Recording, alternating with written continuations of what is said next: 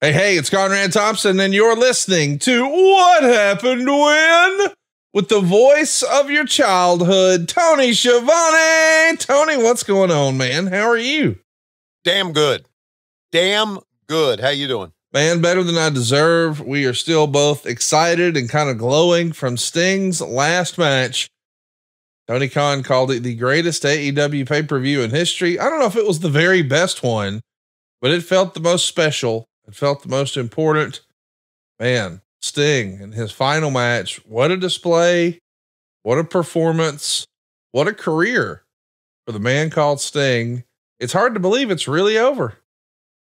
Isn't it something that you think about the career that was Sting? And I'm thinking about when he first started. Now, I was not there when he first started because, he started out, I guess he started in Dallas, didn't he? That's right. Well, Memphis, I guess. Okay, Memphis. Yeah. Right.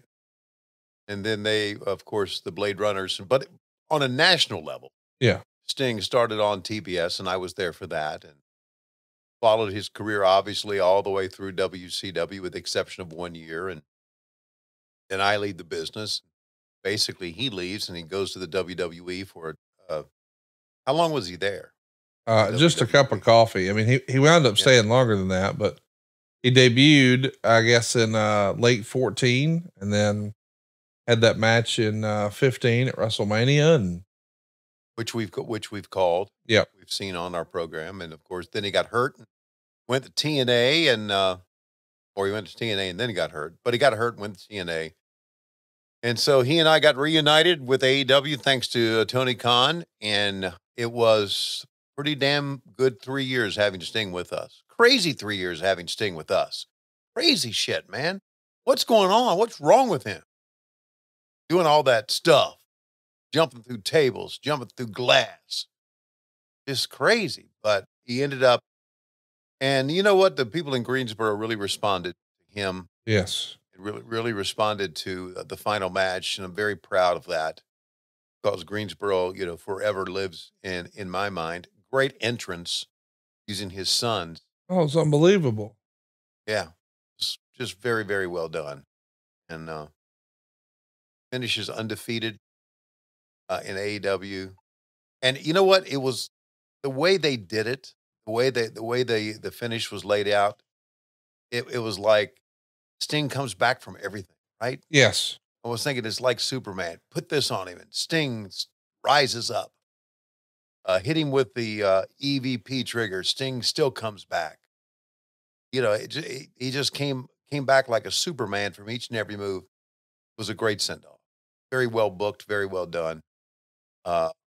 Shot you're seeing right now scared the shit out of me because I'm thinking, oh, glass is going to fly over and hit everybody. Yeah. But apparently that didn't happen.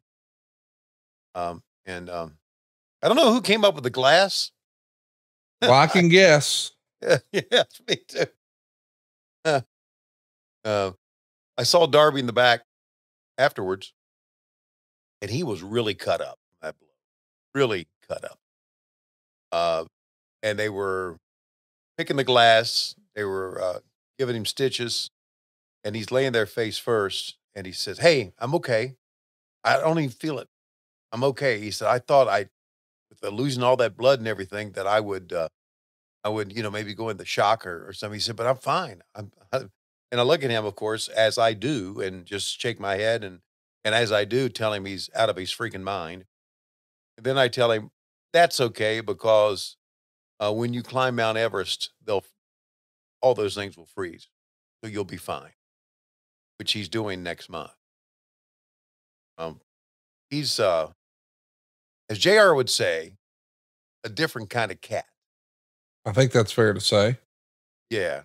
But other than that, I thought it was a great night on many levels, but obviously the end was pretty special with Sting. And I don't know if you saw, we had footage out there that we put, I think it was I know it's on our YouTube channel, of what happened after we went off the air. I don't know if you saw that or not. I did. I actually was able to see it live through a little hookup from a friend of ours, and got to see the full speech and then him making his way around ringside for every fan at ringside. It was a special night. And I, for one, hope this becomes a new trend in professional wrestling where more of our legends and stars and our veterans, they get to sort of dictate their last match. You know, if the rumor and innuendo is true, Sting picked the date, Sting picked the opponents, Sting picked the match, and man, he deserved all that. And I for one am glad that he got this last opportunity in wrestling to sort of close the chapter the way he felt it should be closed. I know we're going to get some tweets about it, so I just want to clean up something you said earlier. Sting was actually a part of WWE before he was a part of AEW, but even before the WWE run, that's where he had that really long TNA run. That TNA run was like 10 years in TNA or 9 years, whatever it is. So he was actually a part of TNA about as long as he was a part of WCW, if you can believe that. Wow. Well, I can. And again, that's during the years where I was not in wrestling. So that's right. I do not know the timeline. So if you're going to send us a tweet and try to correct us, I suggest you just go ahead and stick your finger up your own ass. Yeah. And I think last week when you and I were recording some bonus episodes, which are available now at patreon.com/WHW Monday, you were encouraging people to cut their penis off and stuff it in their own ear and provide what you called canal service.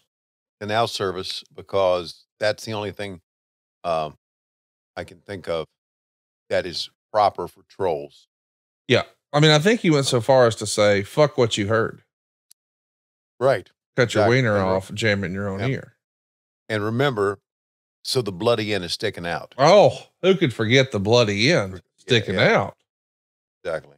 Well, we're going to be with you till the bloody end because we are going to overdose on some Sting today. We're going to watch not one, not two, but 3 classic Sting matches. And we're going to kick it old school. We're going to start in order. We've got one match from 89. We've got one match from 90, and we've got one match from 93. Now, how did we decide on these 3? Well, we didn't. You did. We ran one poll on my Twitter at Hey, it's Conrad. We ran another poll on the WHW Monday Twitter, which is at WHW Monday. And we ran a third poll over on our YouTube. If you haven't already, check that out. It's WHW on YouTube.com. And these are the matches that you selected. Our very first one today, Tony, is going to be Great American Bash 1989. What a special show this was against the Great MUTA. We want you to watch along with us. So get that Peacock out and go to season 3 of Great American Bash, episode 1. And then we want you to go to 1 hour, 1 minute and 45 seconds. That's 1 hour, 1 minute and 45 seconds of Great American Bash 89, which Peacock is calling season 3, episode 1. I'm at 1 hour, 1 minute and 45 seconds. The Great MUTA, man, he made a little post on social the other day, and you guys had lots of video footage, I guess you got from New Japan about Sting and MUTA.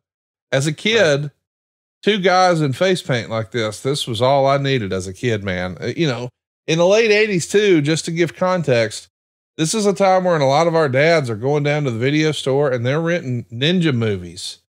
And all of a sudden you've got a physical representation of that in the Great MUTA. This is pretty cool stuff for old school. Yeah. You know, in 89, it was important to do something for the kids. I mean, well, let's get ourselves a goddamn candy man and let's put people in face paint. I got another idea. Let's have a hunchback. Okay. And here's the deal about the hunchback. You can't pin him.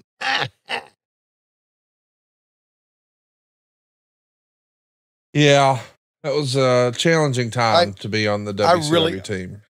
I don't want to vary from what we're talking about here, but anytime we go back to that era, the first thing I think about is him. Oh. Well, let me get you to think about something else. Why don't we think about basketball season? Tournament play is here. Woo! About to be time to get down to the nitty gritty. Of course, we like to call this time of year March Madness. And if you're looking to have a little fun and support one of your teams, can we recommend that you use our special link, shopsportsmerch.com? That's where you need to go. shopsportsmerch.com. And what's cool about this is you get to do what you normally do over at Fanatics. They got all your favorite players, all your favorite jerseys, all your favorite hats, and literally everything: caps, jackets, hoodies, whatever you would expect from Fanatics. Now it's available at shopsportsmerch.com. We've done a license deal, an affiliate partnership, if you will, with Fanatics. So now you have access to the world's largest officially licensed fan gear collection, but it actually helps support our show. You can actually shop for all of your favorite throwback players or current players and teams at shopsportsmerch.com. If you're watching along with us on YouTube, we've got that QR code up on the screen now, and even have a special link in today's episode. Look for the description and you'll see it right there. Shopsportsmerch.com. Be sure to pick something up, get you some swag just in time for basketball season. And it's a nice way to support the show at shopsportsmerch.com. So, man, I got it locked and loaded on my side. I'm pretty excited to see this Sting and MUTA match. I've got it preloaded here. Boy, forgive the noise, but I'm going to try and make sure that I'm ready. Oh, I'm ready. How about that? So I think at this time, it looks like we got to do like a special countdown. And I know once upon a time you said that we weren't doing special countdowns anymore, but can we, pretty please, with cherry on top, do one more from DJ Turnup? I think we can. Hell yeah. All right. He's in a good mood today, boys and girls. Yeah, I am in a good mood. Talk to me on Wednesday. But I'm in a good mood now.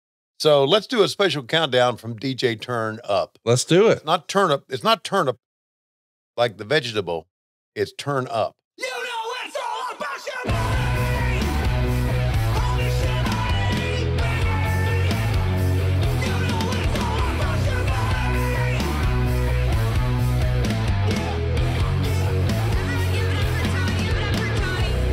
Let me tell you something, little skinny motherfucker. I will beat your ass, plus I will beat your ass in video games. I know that you're free to lie. How's it gonna feel to go back to Connecticut and tell the fuckers that an old 63-year-old man beat your ass?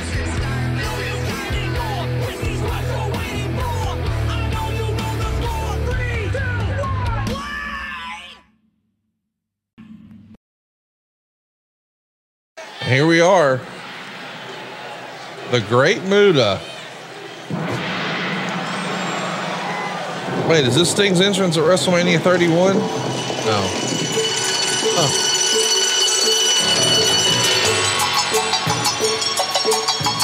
Yeah. Wrestling fans, the following contest in the Great American Bash, it is for the World Television Championship. It is set for one fall with a 30-minute time limit. Introducing first the challenger. Gary Hart presents from the land of the rising sun, the Pearl of the Orient, the Great MUTA. Dude, what a fucking sick ass entrance that was, man. Wow. That theme is awesome. The big gong is awesome. Gary Hart is awesome. Just the swagger. I mean, and even Gary Michael Capetta. And now for something totally different. Check this out. Beach, California. He weighs 252 pounds. He is the World Television Champion, accompanied to the ring by hot stuff Eddie Gilbert. The champion is Sting. You know what I just noticed this past week watching the show? Justin What's that? Roberts, instead of saying this is Sting, he says that is Darby Allin. I thought that was cool. Wow. Yeah. I never noticed that until this week. Yeah, you're right. I never noticed that. That was the first time when you said it. I'm thinking, wow. He says this is Sting, but for Right. Darby, when he introduces him first, that is Darby. I was like, Darby. look there. That's pretty cool. And look at Sting, man. This is maybe one of the first times in his career we really started to see him invest in his presentation. you know, for a while there, Sting didn't have these sort of jackets, and we know they're going to get more and more fancy and elaborate as we go. But this is widely regarded, Tony, as being one of, if not perhaps the very best WCW pay-per-view of all time. Great American Bash 1989. I know so many of my hardcore WCW and NWA fans, they count this as one of their very favorite shows. We've got a double ring here. Nick Patrick is going to be our referee. And we got Eddie Gilbert there to support Sting, and Great Muta has Gary Hart in his corner. This presentation of good and evil, the bright neon colors of Sting, who just jumped out of one ring and into another. Man, what a great classic 80s look and vibe this match is. Yep, he just shot right by Klondike Bill. Klondike's got the red suspenders on. Okay. If you want to notice down at the there, he's got a cap on, he got red suspenders. I see him. And he's got a headset on. Don't know what he's doing. Well, I do know what he's doing. He's checking out women. He's not watching the match. Is he getting cues from the truck? Yeah, I think he's ringing the bell. I think he's our bell ringer, or their bell ringer. Where was this? Where was this venue? Let me throw that in our Google machine real fast. Great American. While you're doing that, I'm thinking that I'm just amazed. Muta was way ahead of Baltimore. Duh. I should have known that. Okay. Yeah. Right. Yeah. Sting's so far ahead of his time. I mean, think about what we're watching. This is 1989. Yeah. And it would be easy for you to be convinced that this is 1995.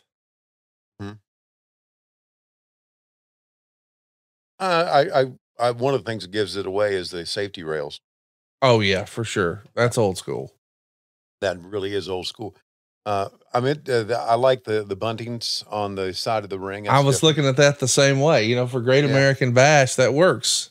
Yeah, it sure does.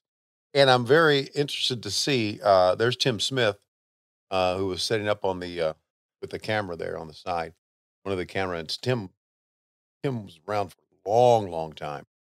Matter of fact, I was really surprised he's still not doing wrestling with us. I guess he's been with Turner for a long time.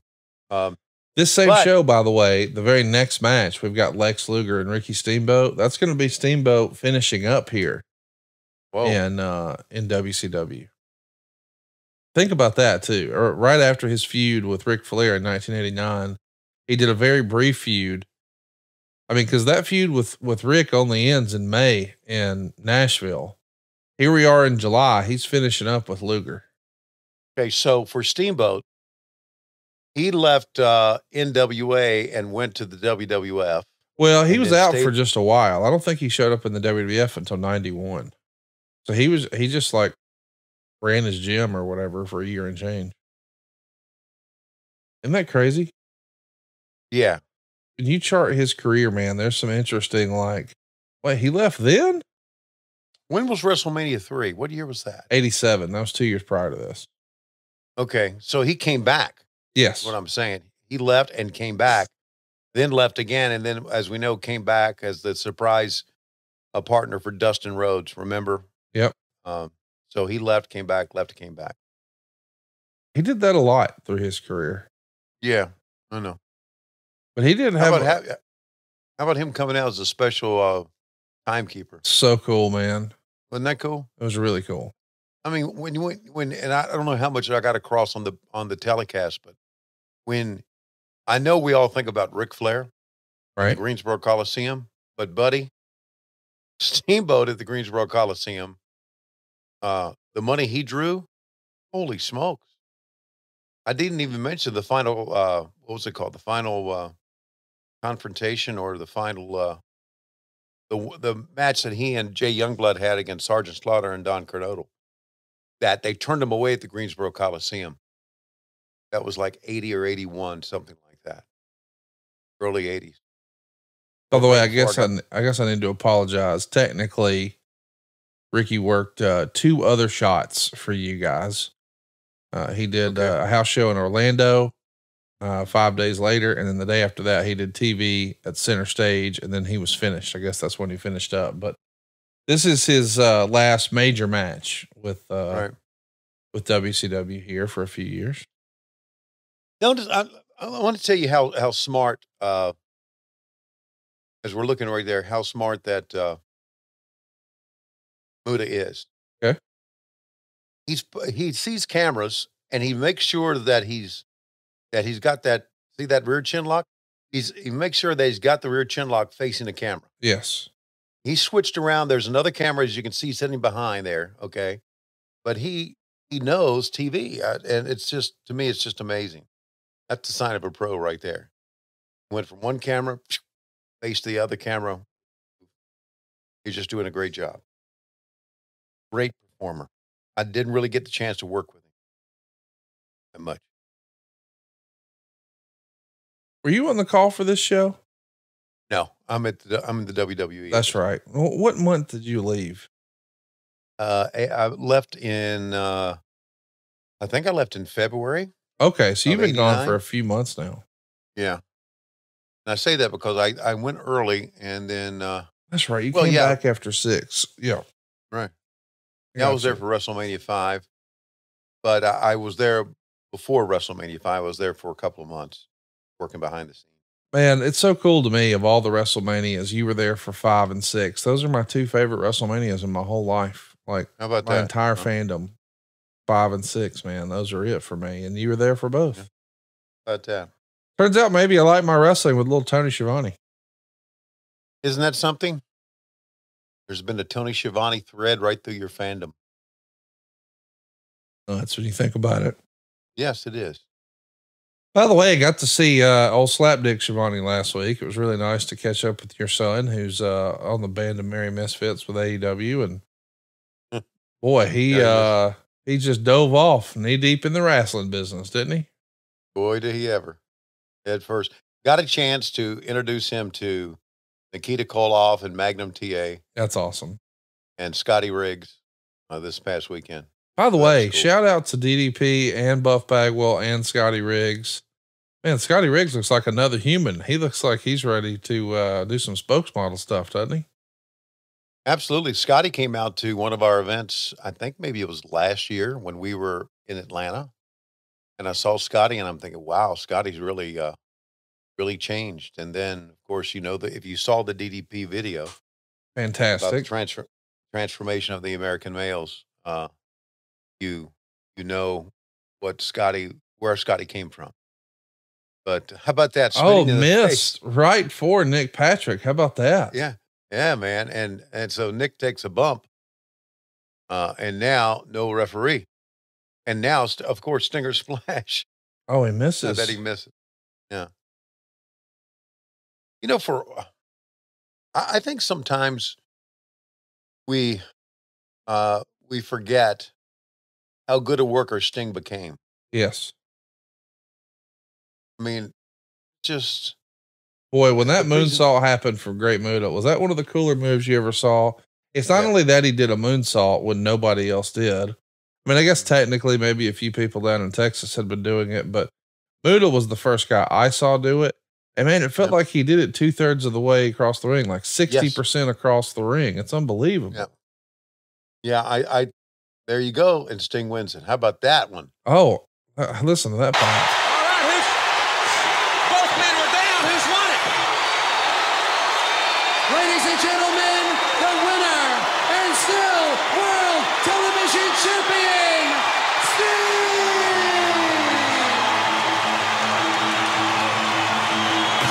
Man, I love that old theme.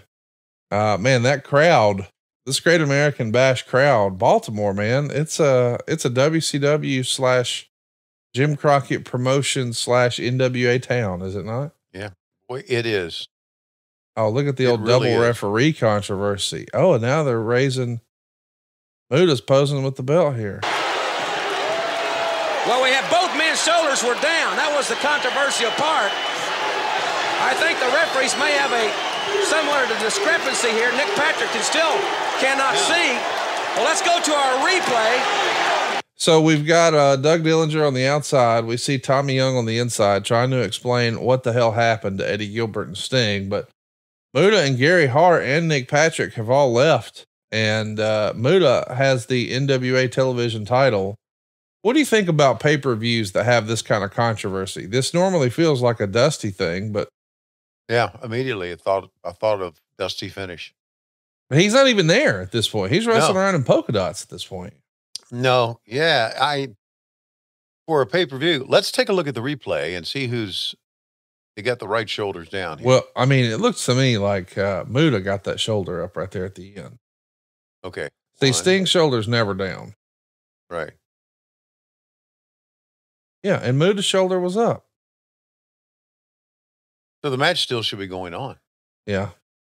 It's that nothing. It's that nothing happening, Tommy Young. Yeah, absolutely it is. We'll pause right there, and we're going to take a pause right now because let me just go ahead and give you guys a spoiler. Okay, I love spoilers. When Sting went back to his locker room, took off all of his gear, and he got in the shower and scrubbed off that face paint, and he came back out with a towel, and he's about to dry off and get his gear together and then get dressed. Before he got dressed, my man was hurting for certain. He needed some topical relief. He needed the amazingkind.com. And not all of us are going to be doing a bit of a hardcore match. So what I'm going to recommend is that you take it from us and check out the amazingkind.com. That's where you'll find plant-based palm relief balms. Start that again. Plant-based pain relief balms, creams and gels for your muscles and joints. It's good for what ails you. And you don't have to be a professional wrestler like Sting. You could just be regular ass Lois. Lois uses the Amazing Kind. So does Bruce Pritchard. So does my wife, Megan. And we want you to try it right now. Theamazingkind.com. You'll get 20% off all of your orders when you use our promo code WRESTLE. And I'm telling you, your body is going to thank you. Now, what you'll find at theamazingkind.com is they've got infused oils for mood support and sleep, and they really work. But my favorite thing that they do is a little pain relief. And this guy knows pain. He used to be a producer and editor over at the WWE, working on their commercials and marketing. And now he's trying to help people. You see, these products are made from all natural sun-grown hemp and then infused with nutrient-dense MCT oil if you're using those infused oils. But the balms, the topicals, the creams, the gels, man, it's good for your muscles. It's good for your joints. It's good if you're trying to do it after you work out to help recover from, all that you've put your muscles through. Or maybe you've just got some sore muscles, some stiff joints, some backaches, maybe a little arthritis after a long day. Theamazingkind.com can help. I really want you to try these topicals. They've really worked in my household. I know they're going to work in yours, but they have something for everybody. While you're at theamazingkind.com, if you think, hey, you know what? A little more sleep would be good. They can help. Check it out. Theamazingkind.com. They can hook you up for CBD, CBG, and CBN. And they've got everything you need at theamazingkind.com. Use our promo code WRESTLE. You'll get 20% off all of your orders at theamazingkind.com. Be sure to use our promo code WRESTLE. Hey, Tony, we're not done. That's just one Sting match down, 2 to go. You didn't get to call this one live. You weren't there for Sting and MUTA, but what'd you think? It was much shorter than I thought it would be, but it had a lot of excitement to it. Once again, that is excitement, not heat. Had a lot of excitement to it. Again, I don't think I wanted to get this across, and I guess we got plenty of time to do it. How Sting was an underrated worker. Yes. Sting was a bodybuilder, and Sting was big and strong, and, he and Jim Hellwig were the Blade Runners. I think Sting became, I don't think there's any question, Sting became a much better worker than the Ultimate Warrior was. Sting could do a lot of things. He was more than just a guy with face paint and a lot of colors that could beat his chest and bring out the excitement of the fans, and they drew to that. He was a guy that could actually work a good match. And I think, I want to credit somebody with that. I think you got to credit Ric Flair with that. Yes. I think anybody that had any run with Ric Flair learned how to work. And so I think it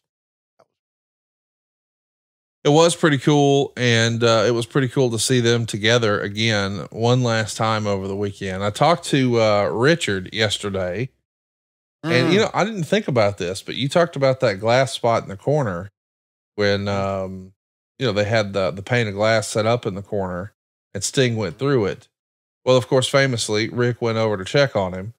So I talked to Rick yesterday. He's like, man, that glass, that stuff will just cut you to shit. And I go, oh yeah. How bad was Darby cut? He goes, how bad was I cut? And I'm like, what? He goes, I was down there on my hands and knees and all that shit. I was like, wow, I didn't think about that. Yeah. He took a big super kick to the dome. Last time he'll try to interfere in the Young Bucks match, and down goes Pop. Yep. It was quite a show, man. Go out of your way to see it if you haven't already. AEW Revolution in the record books now. Sting is done. He's calling it a career, and we are celebrating that mighty career. We just started with Great American Bash 1989. We're going to fast forward 1 year to Great American Bash 1990. Sting is going to become the man once again in Baltimore, Maryland, this time decked out in that now famous red, white, and blue gear. That I believe Sting actually recently did an interview where he said that, man, this guy was really after me to dress up like Surfer Sting one last time. And I did it, but I felt silly. Well, that was me. I was after him to do it because this is such a big part of my fandom. Hopefully it is yours too, but believe it or not, Tony wasn't there. I wasn't even there. So pull up Great American Bash 1990 right now. If you're watching along with us on Peacock, we want you to go to season 4 of Great American Bash. So just look up Great American Bash season 4, episode 1. And then we want you to go to this time code. It's 2 hours, 23 minutes and 35 seconds. That's 2 hours, 23 minutes and 35 seconds. As you're all getting that set up, we'll do a couple of questions here for you, Tony. Lots of people had questions about Sting. Jeremy Cummings wants to know, did Sting ever rib Tony? That's a good question. Was Sting a ribber? He ever rib you? No, he never did rib me. He had a great sense of humor. I've talked about it's in Butts and Seats about how he was watching those clowns, and we were watching clowns perform on the Bruise Cruise, and they were on stage doing like a little interlude between acts. They were doing this crazy stuff where one would duck, one would hit the other, and there would be, you know, sound of a crash of a cymbal. And Sting looked at that just very serious, said, man, they're stealing my spots. Oh God, I love it. And we paused, and he looked at me and just started laughing. And I thought it was one of the greatest lines. It's something that of all the times I've spent with Sting, that moment and that line, the deadpan delivery of that line has stuck with me forever. What a great fucking story that is. Yeah. Yeah. Just watching those clowns do it, I'm thinking, we are the fucking circus. This one is, and you know what? That was, to me, that told me that all that Sting was and did, and the big star that he was, that he never did really take it seriously as far as, you know, my character, who I am, my creative. You know, he just rolled with the punches, which, boy, more people should do. And I'm not talking about all in wrestling backstage. I'm talking about in life. That's right. Well, we hope you're rolling with the punches with us here too. We want you to go to Great American Bash 1990. As we mentioned, that's season 4, episode 1 on Peacock. We're at 2 hours, 23 minutes and 35 seconds. We'll do one more question here, Tony, and then we'll get back to the program. Okay. This one is from, Andrew, and he wants to know, what was your favorite Sting match in AEW? Gee. Whoa, brother. Your favorite one. You got to call maybe most of them or all of them even. What, do you have a favorite when you think about your favorite Sting match in AEW? Don't say the last one. It's gotta be. What about that cinematic match? Like his very first match back. That match was pretty impressive. That was impressive too. Also, and I'm not going to remember the actual show, but I believe it was Revolution 2 years ago. Okay. Where he climbed up on the, up in the stands and dove off onto the table. Okay. That, to me, because I really don't remember what the match was, but that spot sticks out to me because that was me thinking for the first time in AEW, what in the hell is he trying to do? That was in Orlando, Florida. Darby Allin, right. Sammy Guevara, and Sting beating Andrade, Isaiah Cassidy, and Right. Matt Hardy. Wow. How about that for a combination? That's a group of folks right there, my man. It's amazing. Sometimes I go back and I take a look at the different matches that we've had in AEW and how things have changed throughout the years, and Yes. how the different people getting pushes, or people working in, like you said, a 6-man, where you wouldn't even think that Andrade worked with Matt Hardy and Isaiah Cassidy. No, but it happened on It pay-per-view. did happen. Yeah, right, on pay-per-view. But that's the match I remember most of all, because I knew it was in Orlando. I knew it was Revolution. And I even think in the Sting package that we had, which hats off to everybody in AEW that worked on that package. That 4-minute package. It was unbelievable. It really was. That was a part of it, that when he went up top. And that was the one where I went to the backstage and he looked at me and smiled. He said, "That one was you." But that's the one I remember. So that's my favorite Sting match, even though I couldn't remember who it was against. I remember it because I remember the spots. And I think that as a wrestling announcer, I know everybody's brain works differently, but I think what I remember more than matches are the spots, or the big spots. I don't know if I told you this, but I watched Sting and Flair from '88 the night before. On Saturday night, I watched that. You watched the first Clash of the Champions. First Clash of the Champions. I watched that match. How was it? It was unique. Many reasons. It was, first of all, congratulations to Ric Flair, because I know he called that whole match. Yes. And I know I saw what he did, how he made Sting. And listen, we can go back and say that match is what made Sting a star. It was part of it. It was more than just that, but that was a kickoff kind of. Yes. And fans really responded. But what got me, and I even told Chris Hero this, because Chris and I do talk a lot about old wrestling and things that happened in the past. I told Chris Hero, I said, about 3 minutes into the match, Flair has a hammerlock on Sting, and Sting does a standing switch reversal to a hammerlock on Flair. When Sting did that standing switch, a hammerlock on Flair, the fans went bananas. Yes. And I told Chris Hero, I said, they went crazy on a freaking hammerlock. Yeah. How much has wrestling changed, and fandom? How much has it changed?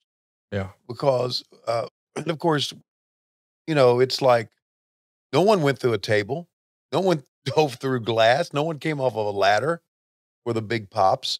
It was just regular wrestling moves. And they worked a 45-minute tremendous match. And again, Sting became a worker because of his work with Flair. So that was pretty unique. So it's just amazing when I watch Sting through the years about how he has changed and how wrestling has changed. And, I think if you stop and think about it, Sting realizes how wrestling has changed through the year, and he wanted to change with it. Yep. And he did. And that's one of the reasons that he has become such the icon that he is. Well said. Let's watch one of his best matches, one of his most important matches ever. The first time he becomes the man and wins the world title. It happened at Great American Bash 1990 in Baltimore. It wasn't supposed to happen here. He was supposed to have this title months prior, but damn it, that knee decided it had other plans. But it happened, and what a special match and special moment it was for Sting fans, for wrestling fans, and for all of Baltimore. Great American Bash 1990, Season 4, Episode 1. We're going to 2 hours, 23 minutes, and 35 seconds. You just want to give us a Skinamarinky Dinky Dink countdown here? Yeah. Skinamarinky Dink 3 and 2 and 1, play. Ladies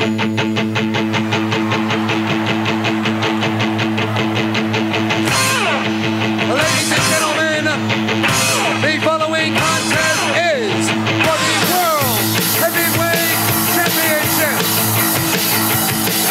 Introducing first the talent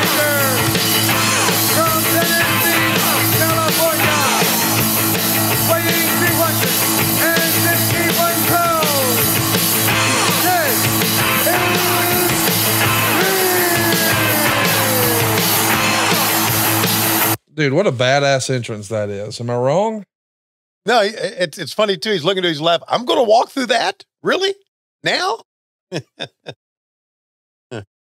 is a badass entrance. And I'm telling you, this is the best. And I know this is the one you like. This is the best Sting outfit of all time. Oh, it ain't close. Not even close. Yeah. I mean, don't get me wrong. I love the pink and black. I love the black and green. And I mean, how could you not love the Crow Sting? But when I think about him being, you know, just this just checks all the boxes for me. And I'm the goof that wore him out to wear it one last time. And I clearly wasn't in the minority because when he had his last match, he had his sons put the shit on. So damn it. Yes. It was awesome. Exactly. And we all knew it was awesome. And now here comes the man. As I understand it, fresh off of a contract renewal. If I'm dropping the belt, by God, you're going to cut me a check. Wow. The Nature Boy with the big gold belt in tow. You know what I remember most about this match, besides the finish, besides Sting's gear and then the finish, is Sting's post-match. In a time when people didn't have a lot of nice things to say about Ric Flair, boy, Sting put him over as the greatest world champion of all time, which is probably what you're supposed to do, especially if you just beat him. A little old school, but it worked. And I love that robe right there from Ric Flair. I think that one sold on eBay like 20 years ago for whatever you got in your couch cushion right now. Somebody got a steal. You know, I had thought for Sting's last match that maybe we would see Gary Capetta do the ring announcing. I would have loved it. Or even David Penzer, you know, who did a lot of Sting's stuff back in the NWO days. But I guess that I don't know how that happened. But I would have liked to have seen beyond Gary Michael Capetta one last time. that was above my pay grade. Was that Hurd? Yeah. Oh my God. Doug Dillinger, Ole Anderson, and Jim Hurd. We can't get out of here without talking about Ole Anderson, because unfortunately last week you and I were not able to get together. You had a crazy work week with everything getting ready for a double television taping and then the pay-per-view. Oh, here comes Elegante. What the fuck for? Well, he's going to get Ole out of here. Okay. You know, Doug Dillinger can't He's handle him. handcuffed Ole. Okay. Here's the big sale. Unfortunately, neither one of these guys are with us. And I think Ole is, maybe he's not scared of Elegante, but he don't want to see the baloney, you know? So we lost Ole Anderson, man. The baloney's good. Cut. Say the baloney's tucked to the side, but What, will you stop? okay. Anyway, Ole Anderson, such a big part of your fandom. And, as a kid, even, and certainly once you actually break into the biz, Ole was there for all of it. Unfortunately, we lost Ole last week, along with the former Virgil and Paul Vachon. They say, I've heard this my whole life, deaths come in threes. And unfortunately we got them back to back to back last week in wrestling. I want to give you a minute here to say whatever you'd like to say about Paul Vachon or Ole Anderson or Mike Jones. Didn't work with Ole, of course, longer than Mike Jones, but I knew Virgil very well, and he had a great sense of humor. He didn't seem to let anything get him down, which is unique in the wrestling business.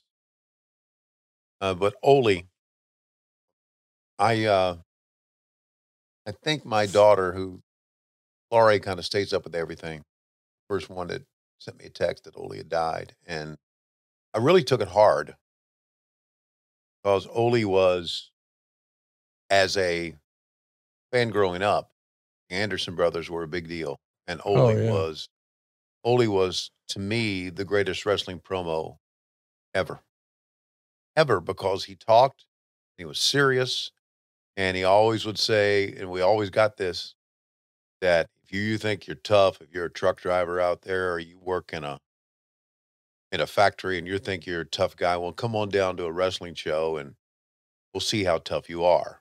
And of course, those lines, I guess, got him in trouble because he got cut up by a knife in South Carolina. Until the day he died, he had a big scar down his chest. So anyway, be that as it may, I was a big fan of his and loved Ole Anderson promos. Got to know him. He was the booker when I came back from WWF. Matter of fact, he was probably the booker at this time as this match is going on. Yeah. Because he's gonna book the Black Scorpion right after. Yeah, of course he is. Isn't that tremendous? Yep.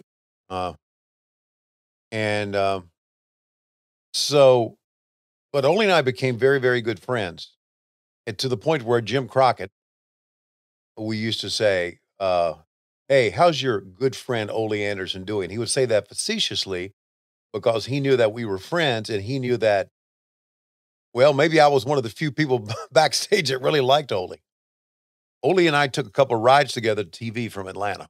And I remember one specifically driving from from Atlanta to Asheville to TV, Asheville, North Carolina. And Ole imparted his wisdom on me during that 3-hour trip about saving your money. I've got $3 million in the bank, so I'm good for the rest of my life. I don't know what I'm doing here. And then he even, swear to God, this is a true story. And I know we're talking about Sting and I know we're talking about Flair, but even knew ahead of time that 9/11 was going to happen. Wait, what are you talking about? He even knew ahead that 9/11 is going to happen. He told me, he said, you just wait. He said, the mentality over in the Middle East is different than us. He said, and he even used like an Arabic voice, you know, Mr. President, just wait. I'll just blow up myself and everybody else with me because we don't give a damn. And he talked about that. And when 9/11 happened, I swear the first person I thought of was Ole. And he said, just you wait. Just you wait. Something big is going to happen because they have a different mentality than we do over there. How about that? Golly, what in the world are we even talking about right now? We're watching Sting wrestling Ric Flair from Great American Bash 1990. Tony Schiavone has wandered off into the weeds. Well, and Ole also told me the story about how he didn't get home much, but when he and his wife wanted to do something, they would go to a drive-in, and she would pop popcorn, and they would bring drinks. And I said, you wouldn't even, all the money you were making, you wouldn't even go to the concession stand? He said, no. He said, I tried to save X amount of cents per every dollar that I made. And that's how you did it. Tightwad probably had the first dollar he ever spent, as the old cliche goes, but he imparted a lot of wisdom on me. Really did. Look at JYD in the match. Yeah, man. He was, you know, they were trying the experiment here with what Dave Meltzer called the junk food dog. Dave, you don't need to say that. You didn't need to say that. How about when Flair had Sting in the corner the first time, giving him the chops, and Sting just shakes it off and looks at the crowd. Yeah. What do you think of Rat Tail Sting? You like Rat Tail Sting? You think you could bring a rat tail back? Me? Yeah, you. I'd love to bring a rat tail back. I think you should. I mean, if JR can wear that big old hat that has outgrown him, you can wear a rat tail. Well, I'm in the midst right now, personally, of trying to figure out what I'm going to do with my hair. What does that mean? Well, it means I'm trying to figure out what are your options, Tony? What are you leaning towards? Okay, so I for so long I parted on the side. Now I'm trying to part it in the middle. Don't do that. Don't do that. Yeah, that's what I've been doing. I don't know if you noticed or not. I parted in the middle. I just don't like it. And Lois and I were looking at stills of me. I just don't like it parted on the side. I don't like the profile of me. And I don't know. You know, I wore it pretty long at one time back in my not so distant Tony Schiavone, quote, fat days. So I just needed, so maybe, I don't know, maybe I'll do the rat tail. Or maybe a mullet. I tried the mullet, didn't like it. You growing a cocaine pinky nail? Is that the plan? A cocaine pinky? Yeah, looks like you got a cocaine pinky nail. No, I mean, no. Y'all do a lot of bumps off of that in the Greensboro. No. All right. But well, I'm just saying. No, no, I'm not like that. You have the equipment for it. You're ready. So if you what do you mean you're ready? You just need a nose, right? No, I'm saying you have the fingernail. You see, Tony, your pinky nail. Yeah. See how it sticks up bigger than the finger? That's not normal, Tony. But if you could turn that pinky nail over to where you're looking at it upside down. Hey, hang on. Let me. Oh, that's the wrong finger. The pinky, this one right here. Yeah, that's the pinky. Yeah, not the middle one, Tony. Yeah, not the thumb, not the pointer. On the other hand, this would be the pinky, right? No, that's still the middle finger. I'm talking about right here. You're right there. Yeah, that one you keep folding down. Buddy, you could get a gram on there for sure. So there you go. If you're looking for a little boot scoot and boogie in Duluth, if you keep that thing on you and you don't have your little spoon, don't worry. Tony Schiavone's in the backstage and he's got the equipment on his person ready for you.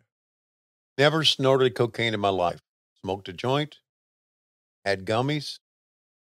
I know you've had a gummy. I've seen that. That was a good day. Yeah, it was. It was a lot of fun. Amazing to me that you got a pot store in Huntsville, freaking Alabama. Well, it's not really a pot store. They sell Delta 8, Delta 9, and THCA.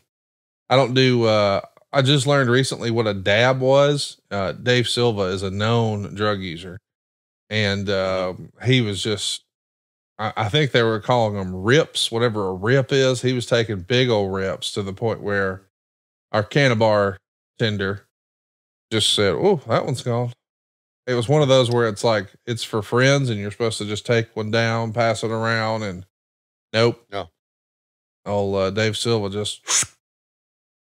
Get the fans pop for this figure 4 from Sting. I love that we get to see the Steiners watching Sting, because we knew they were big friends, and to see them ringside here supporting Sting is super cool. Yeah. Look at Flair sell it too.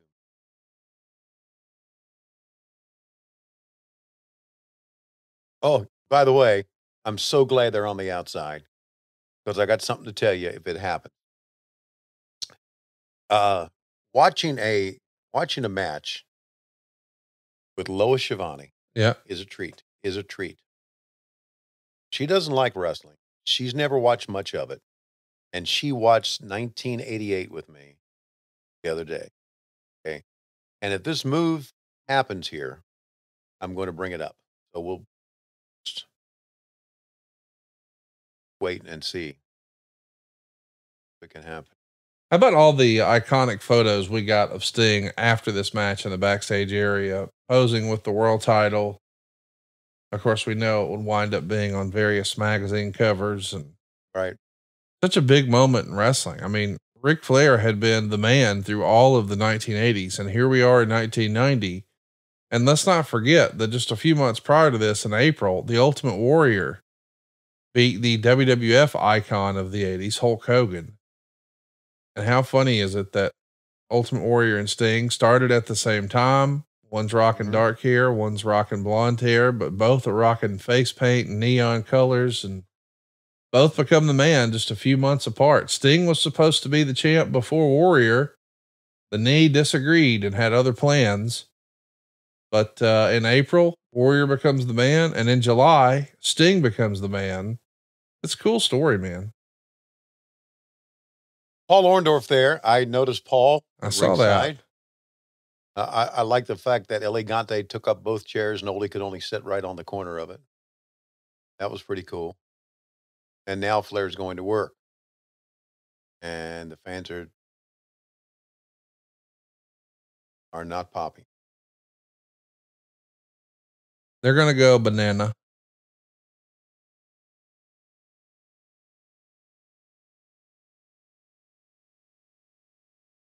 God, Flair was so good. Unbelievable. And now he's such a pain in the ass.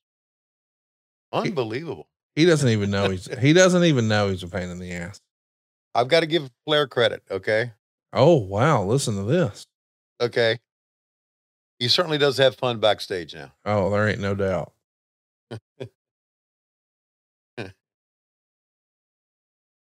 He called me yesterday and said, as soon as the He said, "Did you see it?" I go, "Yeah, I saw it." That was something else, wasn't it? Yeah. We talked about the glass. And then he goes, "Oh, and my God, have you talked to Will Ospreay today?" I go, "No, I don't regularly talk to Will Ospreay. No." And he goes, "Man, I went and saw him after his match and he was laying down." And I said, "Brother, you were all my son-in-law has told me about and so much more. My goodness." Mm-hmm. Because for years, whenever anybody would say his name, he would go, "Who was that now?" And I'm like, "Rick, you got to watch his stuff. You're going to love it." And even in Huntsville, I was like, he's like, "So you know what they're doing on the show tonight?" I said, "Well, I know Ospreay's here." He goes, "Who?" And I go, "Dude, he's like, he's become like the Ric Flair of the modern era, especially like over in Japan. A lot of people think he's the best wrestler in the world and has been for the last few years." He goes, "Is he wrestling tonight?" I go, "I don't think so, but he'll wrestle at the pay-per-view." And Rick just called me yesterday to just go, "Man, can you believe that?" Yeah. He was so excited. Rick was so excited about the show. He goes, "Man, I know WrestleMania is around the corner, but they can't hold a candle to that. My God." Yeah. I saw Rick after the show. They had a, wait a minute, there's a cover. There's one, two. They had a special bar set up for us, late night bar, cash bar, in a one of those ballrooms. And Blair was in there. He wanted me to have a drink with him. And I just circled in there before I went to my room to say hello to them. And I told him, "I can't do it, Rick. I'm sorry." And of course, he didn't like that. But first thing he said, "How about that Will Ospreay?" Yeah. I said, "Dude, here's the fact about the whole show. Will Ospreay and Konosuke Takeshita stole that show." No doubt. Yeah.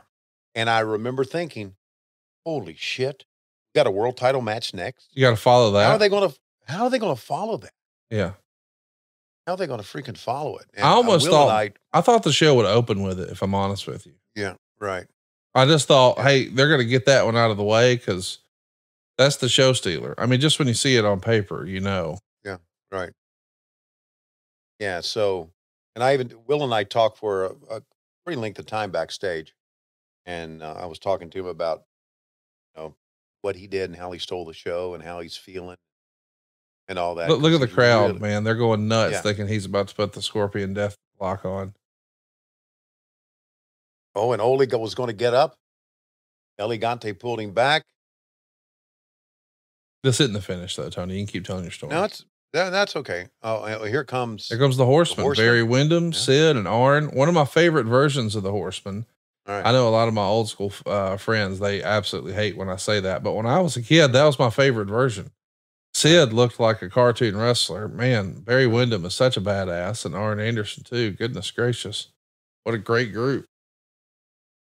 I like the Luger version, too, but that version right there is my favorite.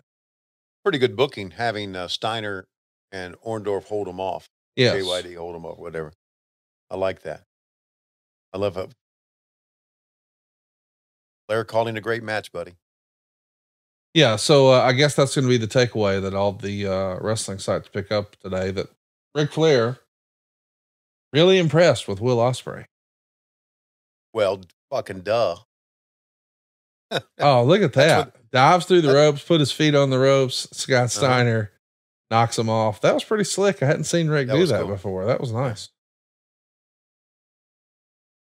Yeah, if you haven't already, I mean, I know that there's some tribalism that exists in wrestling, but if you're only going to watch two things from the pay-per-view, I still think it's worth the bucks to watch the Sting last match and to watch Ospreay and Takeshita. Yeah. Go out of your way to see it. Flair's like, there's no way WrestleMania can compete with that.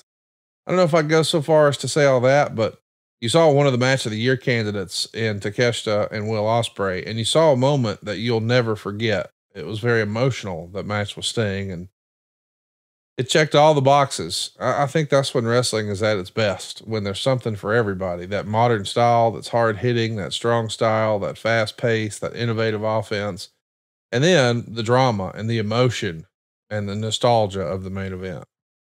Did you notice what Sting was doing? Here we go. Sting's got him. Inside cradle. Could this be all? Yes! A new heavyweight champion of the world has been crowned. Sting has upset Ric Flair to win the heavyweight championship of the world. The has done it. The Stinger has done it. Sting is the winner. Ladies and gentlemen, the winner and new World Heavyweight Champion, Sting! Man, what a big moment that was. What a pop. What a celebration. Sorry for laying out. I just wanted everybody to be able to hear that. That was awesome. Oh, you're right. I just had noticed they took a shot of the fans inadvertently before that attempt of the Stinger splash. And this is the shot they missed right there. So he hits the banged up knee, which is why this match was delayed anyway. Flair thinks, oh, now's my chance. Now we go to school. He's going to get ready to set up the figure 4. And as soon as he goes to twist, immediately Sting grabs him, does the inside cradle. 1, 2, 3. Sting is your new world champion. And let's remind everybody that this is the first time Flair's dropped the belt in a couple of years. I mean, he won it back from Ronnie Garvin, but since the Ronnie Garvin experiment, which ended in November of '87, this has pretty much been Flair's title. Right. And for it to go, no disrespect to Ron Garvin, but to Sting, this felt like a passing of the torch more so than say the Ron Garvin match did to me. Sure. It was, and it was a passing of a torch. I mean, let's think about '88 that I was talking about, and Sting arrives on the scene and Flair makes him a star, to right here where Flair made him the world champion. I think this is when they're going to float down. There it is. They have his face that they're going to set on fire in the background. It's very 1980s, but it's pretty cool. Clearly that was the idea. They told him, hey, you got to get up the ramp after you win the match. And there he is. And he was, of course, going to do an interview here and going to really put over the former champion, Ric Flair, in a way that you didn't often hear a lot of baby faces. And it's with Gordon Solie. Let's track it here.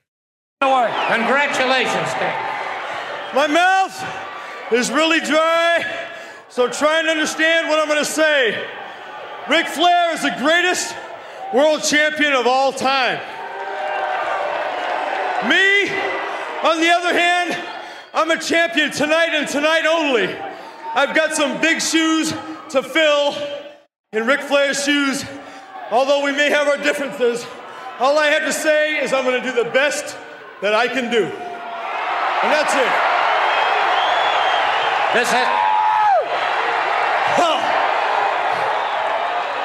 This has to be the happiest moment of your life, wasn't it? Ric Flair wasn't champion 6 times with the help of the Horsemen every time. He's truly a great champion. I know you don't want to hear it, maybe some of you, but it's true. It's a big accomplishment for the Stinger in his short career. Thank you very, very much, everybody. Okay, thank you, Stinger, the new NWA heavyweight champion. I mean, think about that. This is supposed to be a me exhibition here, but that's not what they're doing. He's putting over the Nature Boy. And I just think that says a lot about Sting. Sting has joined us and told some of those stories at multiple STARRCASTs. And I can't believe this is a real thing, but STARRCAST Down Under is here. I'm jumping on a plane next month and I'm flying to Ballarat, Victoria, Australia. And I can't wait to see you there. April 11th through April 14th. We got Eric Bischoff. We got Bret Hart. We got Shelton Benjamin. We got Mickey James. We got Chris Masters. He's bringing his low-key big hog just for Tony, and so much more. We've got not 1, but 2 wrestling shows. Mickey James is going to present Her. It's an all-women show. And Bret Hart's bringing the Australian Stampede, a super card of wrestlers from wrestlers all over the world. We've also got those stage shows. I'm on stage with Bret the Hitman Hart for the first time ever. Can't wait to pick his brain about the 30th anniversary of his WrestleMania match with Owen Hart. Plus, I got Eric Bischoff and so much more on stage. You got the meet and greets galore. You get to meet all your favorites, see the matches, watch the shows.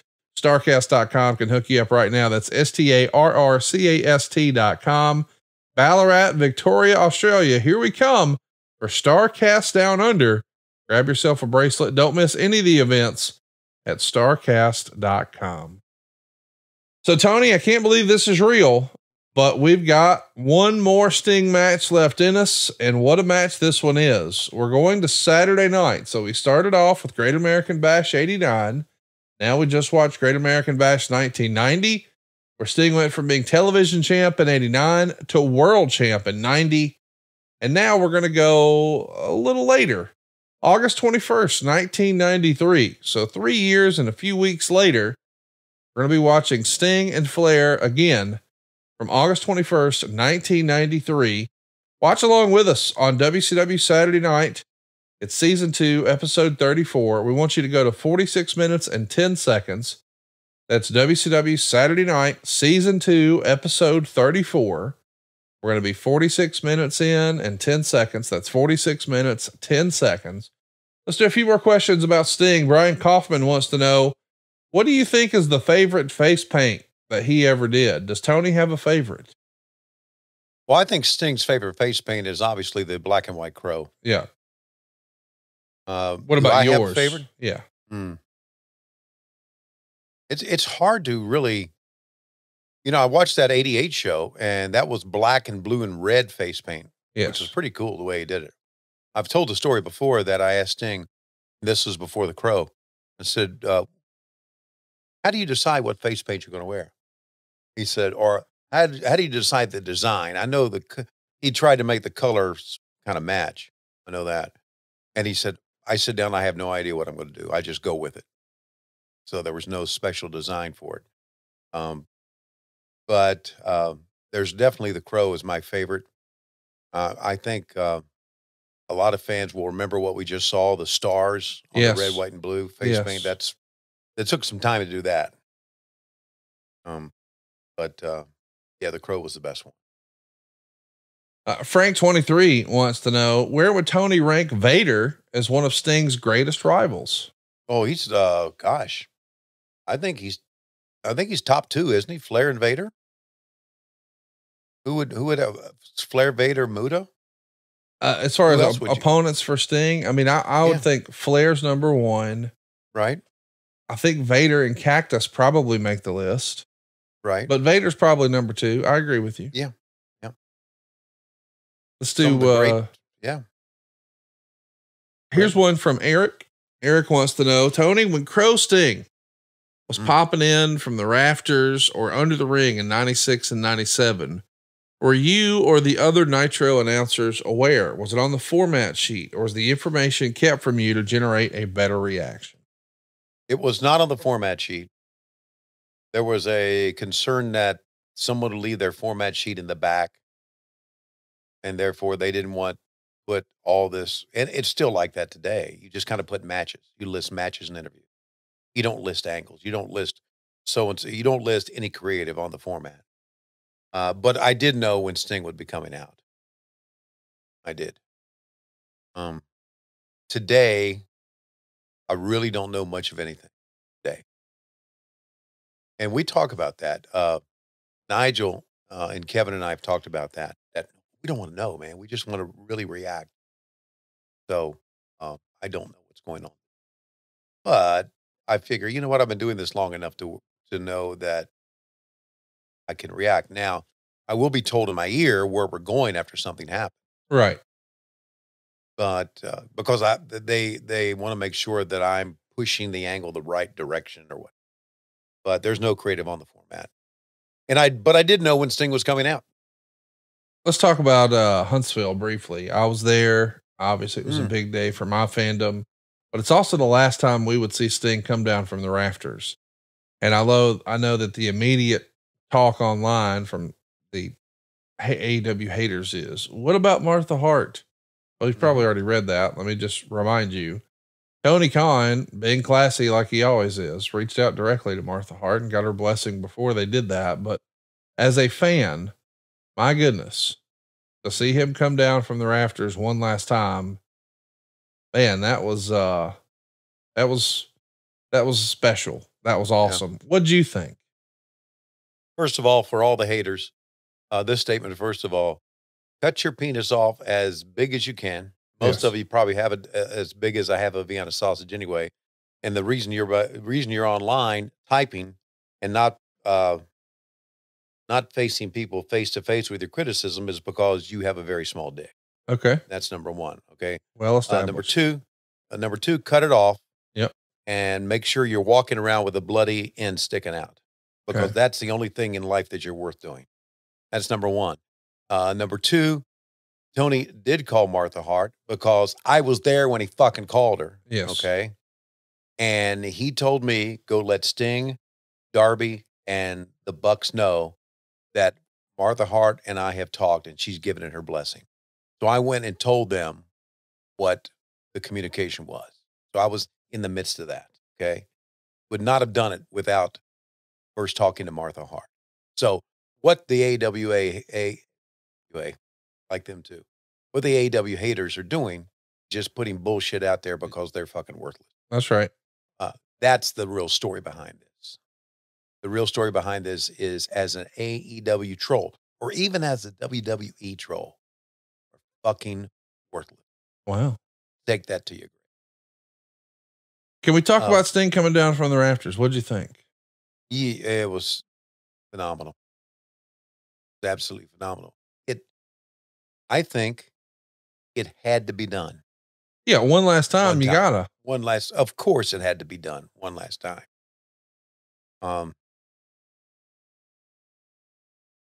It was pretty special. Also, something that was pretty special, and I thought was kind of cool.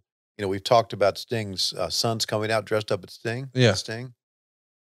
His first son walked out, you know, with the Surfer Sting look. Yeah, red, white, and blue. Yeah. Fans thought it was really Sting. Really? In the arena. Yes. Man, that's awesome. When he first walked, fans went freaking crazy. And I'm thinking, there are some fans that think that's really him coming out looking like it, because he came out first. Steven, the kid on the left, if you're watching this right now, we've got a still shot of it, is the kid that played. I thought for sure Kentucky. Garrett played at Kentucky. It was Steven that played at Kentucky. Steven played at Kentucky. Yeah. I got you. Tight end Jones over there. Yeah. Yeah. He and I talked about that. And I told him, I said, I was there at your senior day. He said, you were? I said, yeah, we played at Commonwealth Stadium. The Dogs did for your senior day. And he said, yeah. He said, I didn't play that day. I was injured. I said, yeah, but I saw you at senior day. And when he did his stinger splash and got up in the air, you could tell he was an athlete. He jumped from about halfway across the ring. Yes. You could tell he was a freaking stud. So, but anyway, fans thought that Big Pop, that's Sting. And they weren't disappointed when the real Sting came out at all. But the original Pop was, oh my gosh, you think that's really Sting? Argok the Butcher says, would Tony net more poon at a goth rave with Crow Sting face paint or Kiss Demon face paint? Well, Argok, I'm not a poon netter.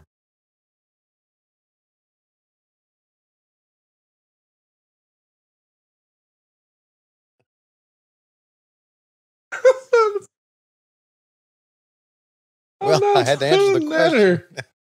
Oh my. Is net used as a actual net to like reel in trout? I don't think you're, or actual gross net. I think it means gross net. I don't think it actually means captive, but I guess it could go technically either way. Maria says, can't wait for this show. What's Tony's favorite memory about Sting? It doesn't necessarily have to be wrestling related. Now, you told us about the clowns. I think that's my best memory, Sting. Is there another one that even comes close, or will you always remember that deadpan delivery above everything else? No, I always remember that among everything else. Yeah. About Sting. Yeah. Also, I think I'll remember about Sting, and I mentioned this earlier, that when he jumped off the seating in Orlando and landed on the table, and I went backstage shaking my head, he said, that one was for you. I remember him saying that. That was so cool that he said it was me, which, I mean, it probably wasn't, but it was cool. So those are my two favorite Sting memories. Isn't it something? I have a lot of, well, I have another one too. And we've played that here. It's in the archives. Sting's first match on TBS. Oh yeah.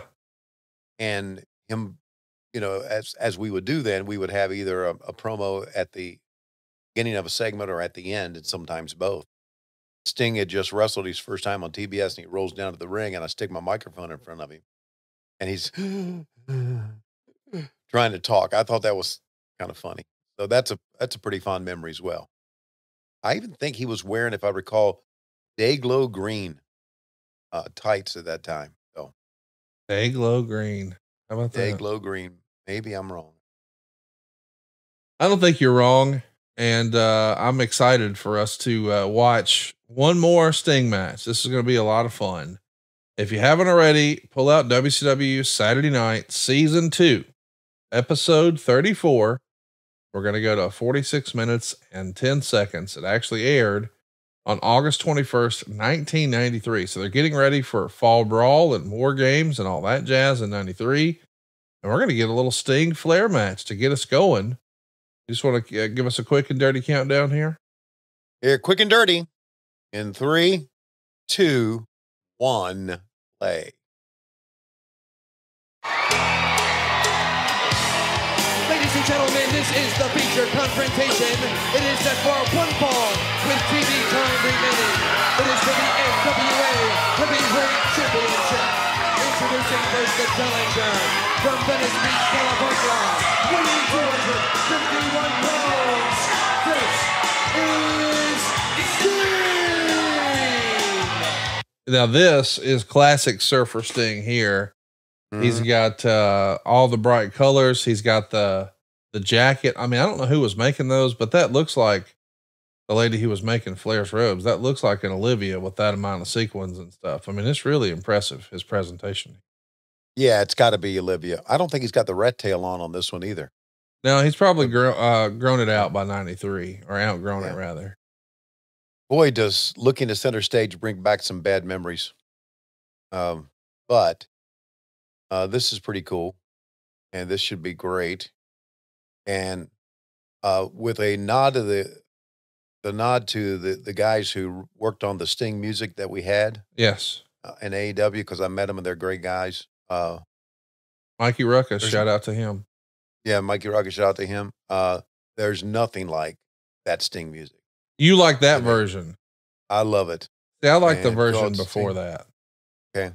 But you like, he does this, he does that. Yeah. Was that a Jimmy Hart thing? Yes. I think it was, right? Yeah. Yes. That sounds like something Jimmy Hart. Look at this. How many of these little kids that you're seeing, these little Stingers, are in their 30s right now, right? Or more. I mean, listen, more, if that right. kid was 12, he's 40 something now. Yeah.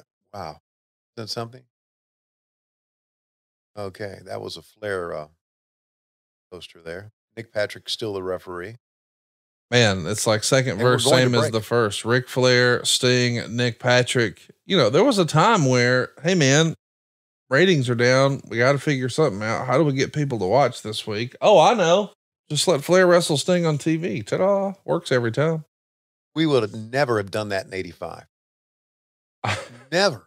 No Okay. chance. I mean, there's no chance.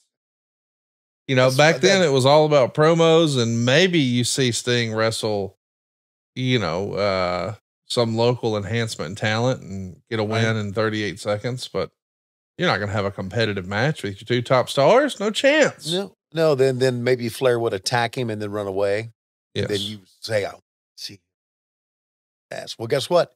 They're coming to the Omni. Yes, I'll go see it there. And that was the old mentality behind pro wrestling back then. That's what got me hooked. That's what got me spending all that money that I didn't have. Got me spending all that money. Man, what a fun match this is. This is one of the forgotten great matches they had, because they had so many big pay-per-view matches. Yeah. That a Saturday night match at center stage probably just didn't make a lot of people's lists, but this is a fun one. I haven't seen this match in a long, long time, so I'm excited for us to watch this one. And I got to tell you, it's a little thing and I shouldn't care, but I really like the look and feel of this ring. I'm colorblind, but are those blue, black, and yellow ropes, or is that purple? Yep. Blue, black, yellow. That's right. Flair's in purple, Sting's in blue, light blue canvas, cover for the mat. And of course the WCW colors on the side. You know, I was talking earlier about the reversal of the hammerlock. That's what they started with, the hammerlock there too. It's clearly something that is one of their go-tos. Yeah. So they're probably working very similar match here than they had done. Well, again, knowing the pacing of this match, they're going to put some time into it, right? Sting goes down, and so if this move comes up here, first of all, I want to preface what I'm going to say if the move arrives by saying this.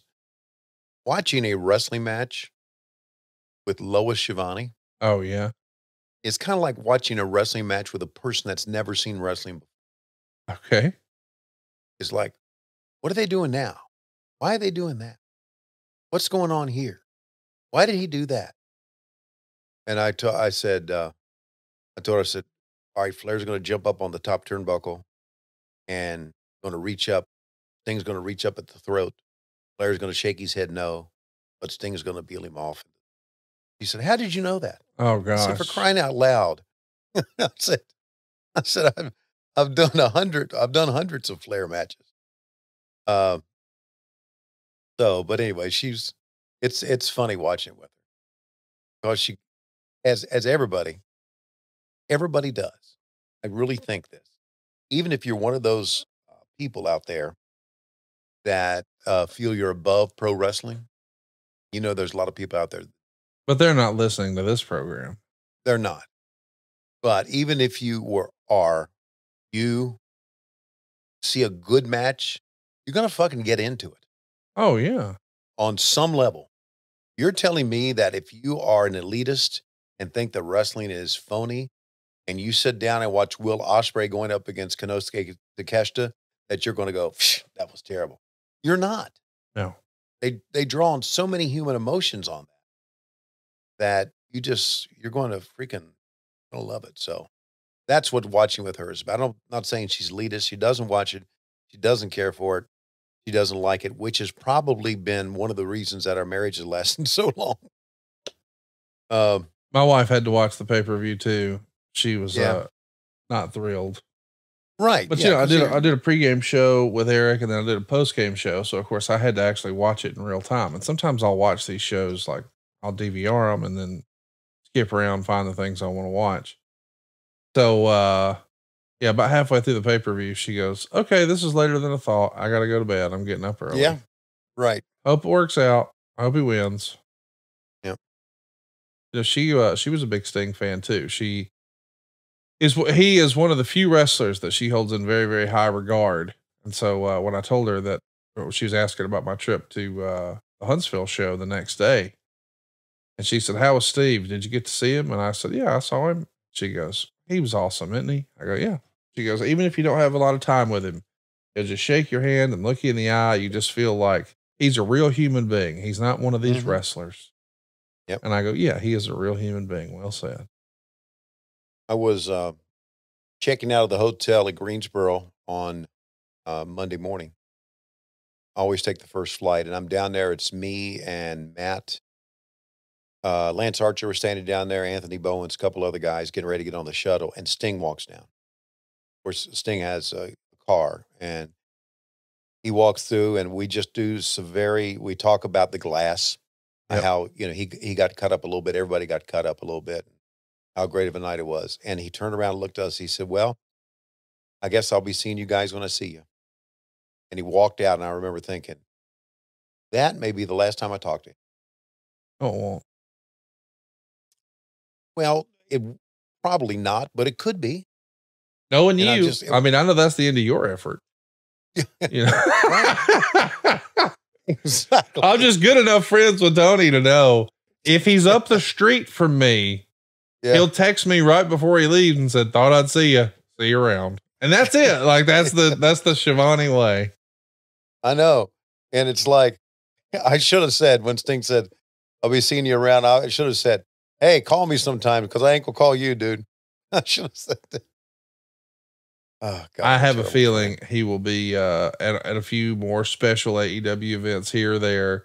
Not in the face paint, not rappelling down from the rafters, just being respected as the legend that he is. By the way, I know we don't normally talk about this sort of thing, and I'm not going to try to get you in trouble, but I do want to acknowledge that as we're recording, it's Tuesday morning.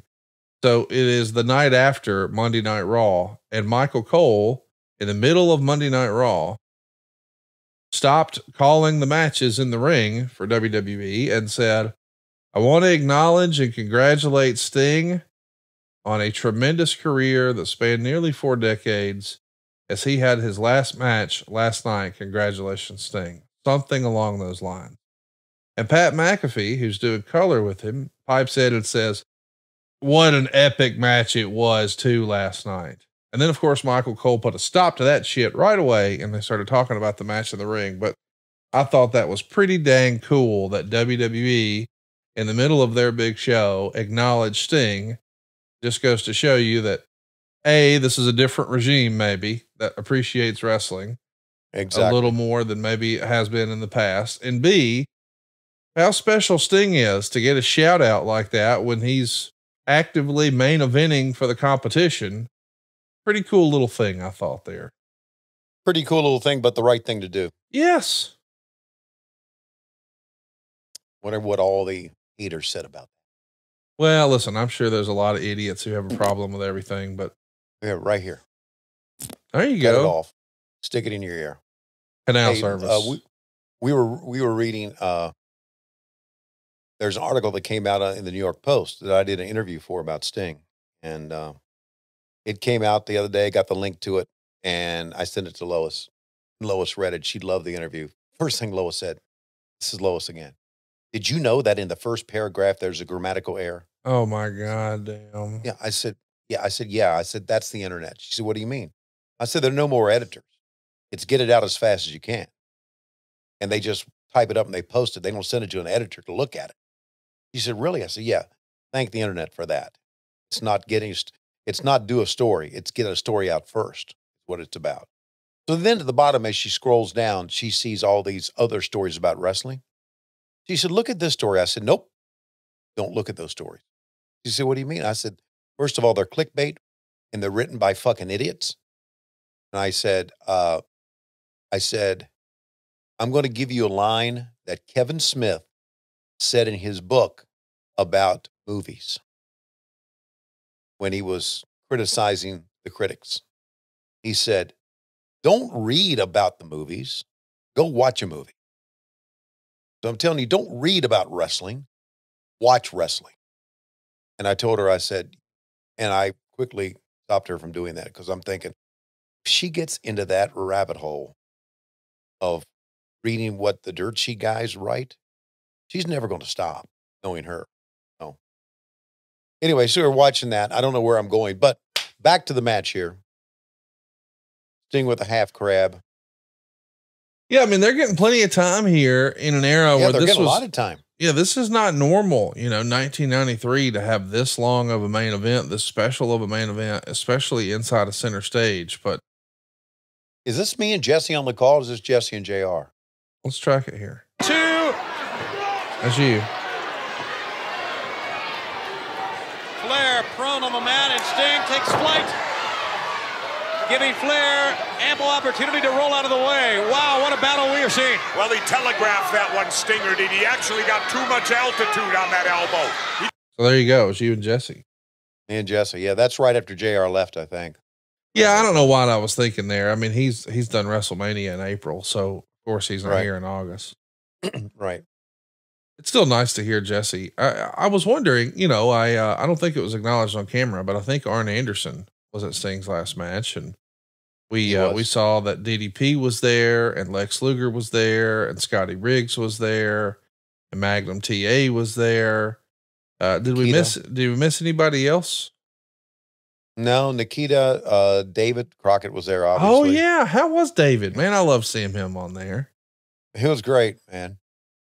Great. We did some on cameras, and as you know, during the pregame show, and I thought we were just going to talk about the history of Sting and Sting the Man, and Tony said, no, tell David, talk about the angle. I said, okay, we'll talk about the angle. And I think David, for really not knowing what the angle was, did a pretty damn good job. But got a great response from the fans, us standing there. And damn, I'm pretty. Oh my God. Look at the way you're parting your hair. You look like the worst Beatle. Sonny, I got to fix that hair. I got to do something with it. There's on the top, there's a gray patch now, which has bummed me out, but I guess eventually. There's a stinger splash. I missed one. Stinger splash. Yes. Okay, here we go. We still got a lot of time left in this one. I think they do post-match interviews in this too, if I recall. Oh, okay. So this is just a few months before Flair wins the WCW World Title from Vader. I know what you're thinking. Wait a minute. He came out with the big gold belt. Yeah, this is the era where we're doing 2 belts. Didn't last long. No. But the big gold belt always felt more important than the other belt to me. I don't know why. Maybe because it was their first. Maybe because it was bigger.